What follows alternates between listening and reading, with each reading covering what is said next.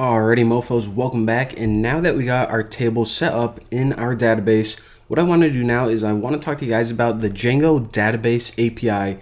One of the coolest things about Django, I do say that a lot, like everything's the coolest thing about Django, but I really like it. So in order to use this tool, just for learning it, the best way is to open up a terminal. And I am actually going to open up this one, PowerShell again, just because this one can take up the entire screen.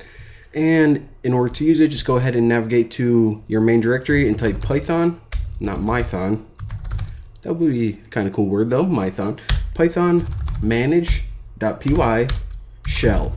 Now this is going to look a lot like the regular Python shell, but again, the regular Python shell that you may have used is just Python shell. Once you type Python manage.py shell, that's going to give you the special Django database API shell. So again, it gives us this little prompt, and now what we can do is we can start writing database commands, and we're going to learn a bunch of them. But what we're going to be doing is, since in the last video we made the tables for album and song, so right now in the database we have two tables. We actually have a bunch of them that Django created himself, but what we did is we created two tables, and the album table has 4 columns: artist, album title, genre, and album logo, and song has an album column, a file type, and a song title. Now they actually have some other columns, and we'll talk to you, or I'll talk to you about those in a second. But anytime you want to use those models, you actually need to import them just like you do in regular Python code. So from music.models, go ahead and import album, come on Bucky, I know you can spell it, and song. Alright, now that we have those models imported, we can go ahead and start performing some functions on them. So right now I just want to see all of the items that are in the album table. So if I go album, objects, all, then look at that, nothing. Alright, so obviously we don't have any items in there because we didn't add any, so let's go ahead and do that right now. So just go ahead and make a variable called a and set this equal to a new album object. So this is just a regular Python object. And if we look at album, the album class has 4 attributes: artist, album title, genre, and album logo. So you can just go ahead and add them like this. So artist, I'll say Taylor Swift. And what was the next one? Album title. I think she had a album title named Red. And what is her genre?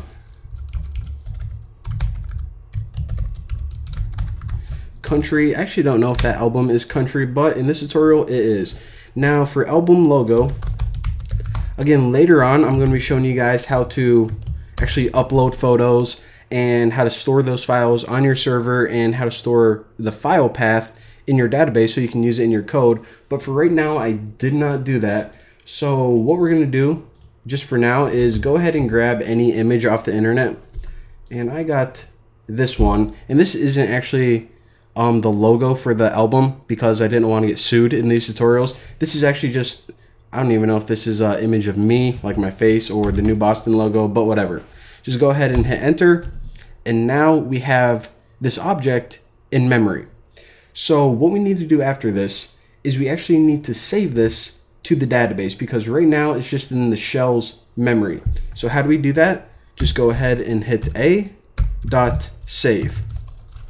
So this is a function that actually takes it and saves whatever object this is, which is this album, to the database.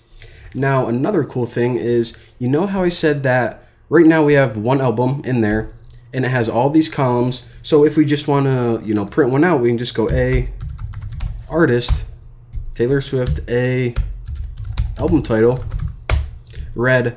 Now we can do that for every column, but I also said that we have another one that automatically gets added called the primary key or ID. Now, some people call it a primary key and some people call it an ID or a unique ID. And you can actually see that Django lets you call it whatever you want. So if you want to just refer to it as an ID or primary key, it doesn't matter. These are literally the exact same thing. They point to the same thing.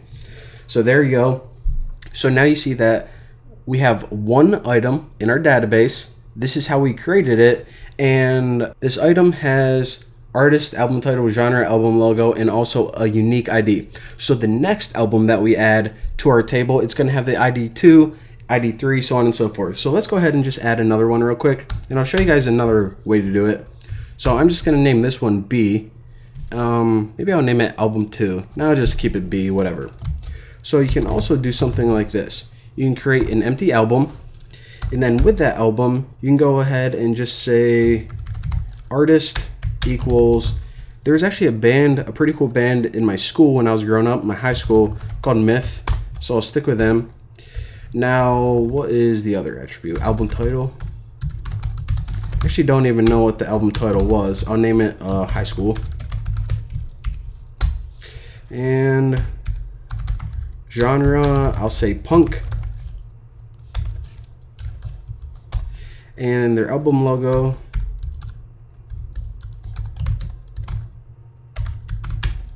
let me just go ahead online and find.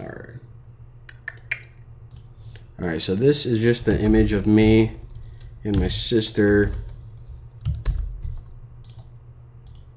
but that'll work for now. So again, whenever you create an object, you can do so in one of two ways. You can just pass everything in through the constructor, or you can just create a blank object without any attributes and then add them all manually. But anyways, at the end, whenever you're done with everything, what we can do is just write B save.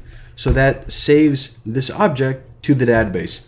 So just like before, we still have A artist, which is Taylor Swift, B artist, which is Myth. And if we ever wanted to change one of these attributes, for example, I'm like, oh, actually, I just remembered that they did have an album title and it wasn't called High School, it was called Middle School. Then we can go ahead and save that as well. So look at that.